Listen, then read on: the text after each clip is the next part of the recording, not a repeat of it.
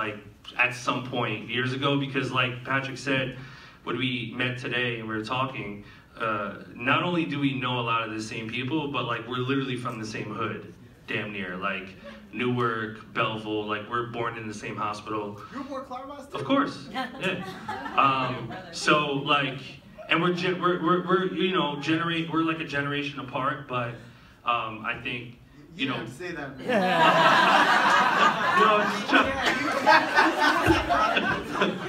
I'm trying to get over on like the 35.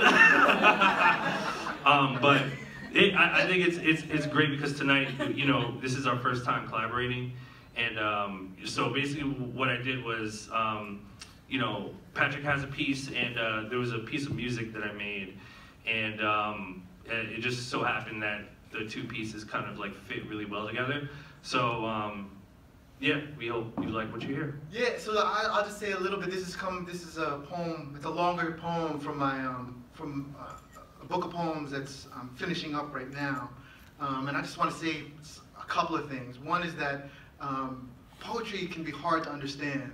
I think you'll get some of the things that are happening in here, but just enjoy the sounds first of all of what's happening. But you also see images and allow yourself to see the images of the poem. Another thing that I want to say is that this is a poem about boys. I think we're in a period right now where we really have to think about boys and what kind of men they become.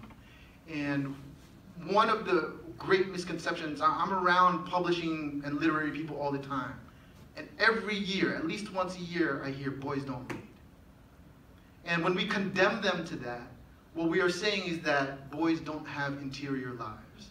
That's a lie. Even when we're not reading books, and I bet you this is true of Ill too, we were studying other things. I was a body kid, and so I needed to study through sports, I needed to study through dance, I needed to study through music. And all those literacies made me a writer. I wrote 4 books now. So don't tell me that they don't have the capacity to read. I think that we need to publish more books, and we need to be open to the idea of boys reading. And, you know, not for nothing, but it's connected to the kinds of male violence that we're seeing in the world. I thank God that I have books and music and writing for me to reflect on my life. And not for nothing, but maybe even save me from the violence that I practiced for many, many years, well into my 20s and 30s. So that's just a little bit of introduction to this poem. It's called Boys' Bodies in Flight Are Also a Kind of Text.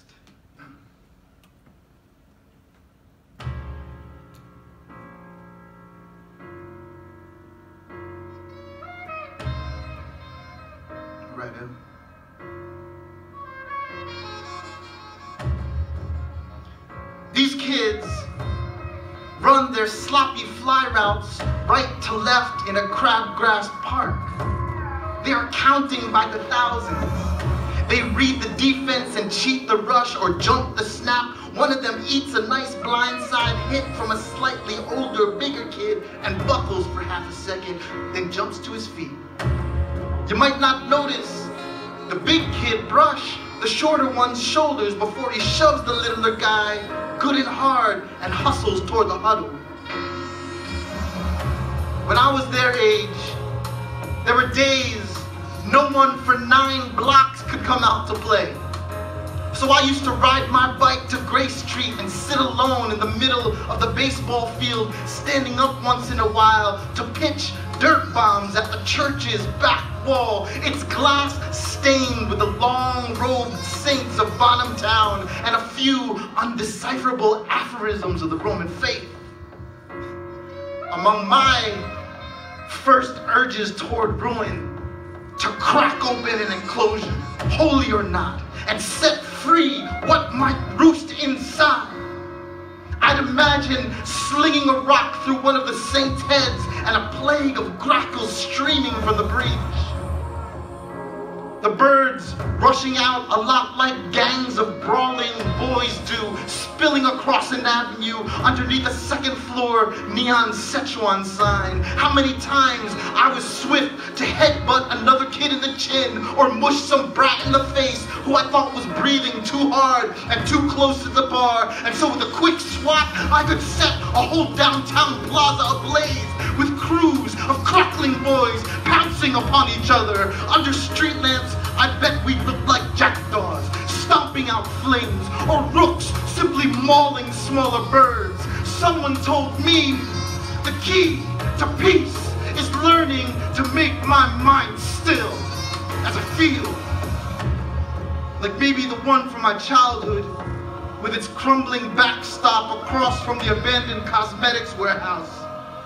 I've often wondered if the jagged painted glass of Grace Street Church is finally nailed shut with some cheap chipboard. I keep thinking the roof is probably collapsed by now, but I'm really remembering a shrine near my mom's hometown that was bombed by Americans who thought the enemy was hiding inside. When the townspeople came to see the damage, there was a real sky in the gaping space left in place of the original sky frescoed on the dome which had fallen in. More wondrous than that, the attack knocked loose a huge statue from its perch. The 10-foot saint cut from local stone landed on its feet and was poised at the center of the altar, and thus forever blessed the site with enough power to invoke a pilgrimage by the grown sons and daughters of the nation's latest dictator. They knelt before that hard white figure to request their several intercessions, sobbing, prostrate, and surrounded by men strapped with armalites. By then, the local engineers and artists had been called to fix the image of heaven. The shadows of small black birds now fleeing paradise along the sun rays' golden angles of descent. I was brought up on the other side of the planet, in a Jersey neighborhood whose one field was quiet long enough to bear the silence of a 75-year-old church and a solitary 9-year-old boy testing his scrawny arm and the inherited pleasures of rage. I was 25 when my mother died. It would be several years before she came back for a quick visit. We met in that field by our old house. A bare maple lay on its side between us. She somehow figured I was hungry, so she turned to a line of bushes near the crown of the fallen timber and whistled. 3 notes into my mother's call, out burst a half-dozen fluttering game quail, so quick to flight they impaled themselves on the bare branches of the fallen tree. My mom held out her arms as if to call my attention to the flapping bloody fruit.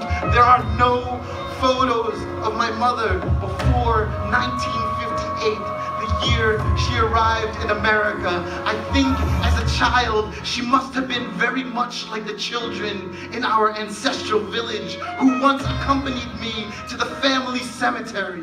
Even there, these children dart from grave to grave, reciting their own names and the distant years carved by hand. They leap from one hard marker to another, laughing in brigades. They laugh like hundreds of flocks once locked up in some musty space made sacred by so many small bodies crashing into glass. Doesn't anyone know of boys who dream repeatedly of wings, and yet so few of us know what to tell them the morning they wake up and feel what it's like to be changed by pain?